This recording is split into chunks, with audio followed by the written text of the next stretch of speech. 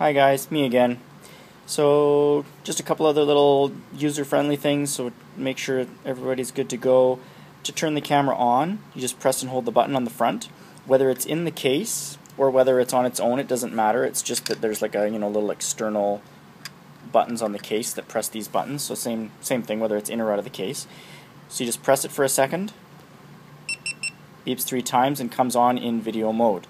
If for some reason your display, see if I can get that to show up, doesn't show the little video camera, say it shows a camera like that, which is just still pictures, all you do is just use the power button to scroll through the different screens until it shows you a video camera again. Now you know you're going to shoot video.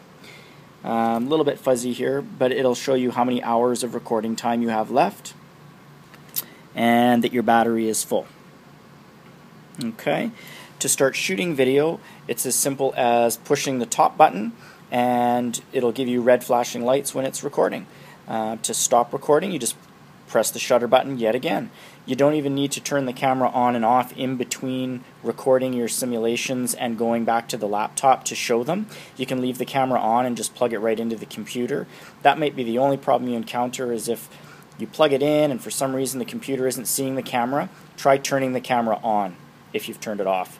That's about the only snag you're likely to run into. Hope that makes life simple. The other thing I was going to show you just quickly, I'll turn it off. You press and hold for a couple seconds.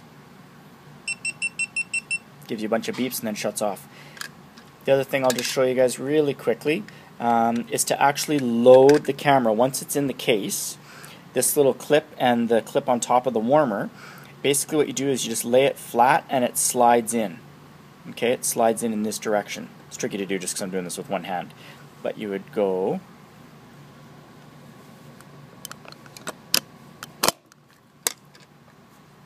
like that to slide it into place.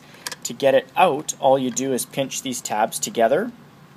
Again, easier with 2 hands. Pinch them together and slide it out the bottom this way. Okay? So, hope that makes life easy for you guys, and thanks.